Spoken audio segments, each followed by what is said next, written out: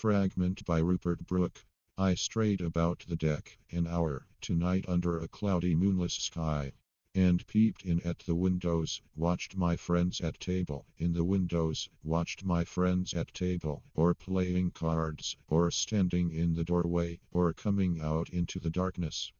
Still no one could see me.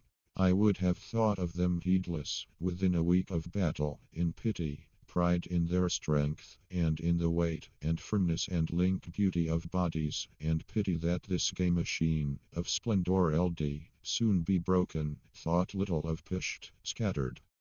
Only always, I could but see them, against the lamplight pass, like colored shadows, thinner than filmy glass, slight bubbles, fainter than the waves' faint light, that broke to phosphorus out in the night, perishing things and strange ghosts, soon to die to other ghosts, this one, or that or I.